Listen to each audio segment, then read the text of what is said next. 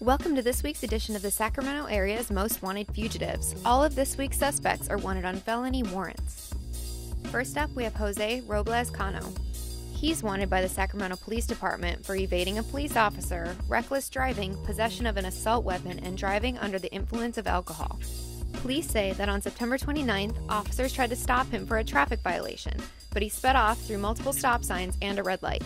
Police eventually stopped him and searched his car. They found an AR-15 with a 30-round magazine. They also found another magazine and additional rounds. His last known residence was on the 2600 block of Hawthorne Street in Sacramento. Next up is Jeremy Coleman. He's wanted by Sac PD for having a concealed firearm, carrying a loaded firearm, and resisting or obstructing a peace officer. Police say that on September 21st, officers responded to a report of someone seen in an abandoned building complex, and they found two people, one of which is suspected to be Coleman. They tried to detain Coleman, but he resisted arrest. Then he threw away a firearm. Coleman is transient.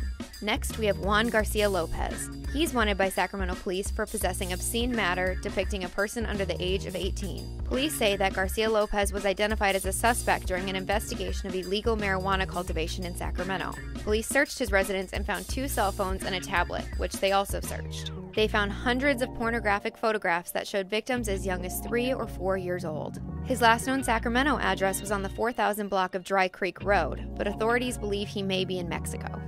And lastly, we have Stephanie Helms. She's wanted by the Sacramento Sheriff's Department for grand theft and unlawful use of personal identifying information. Authorities say Helms embezzled over $480,000 from her employer between 2014 and 2017.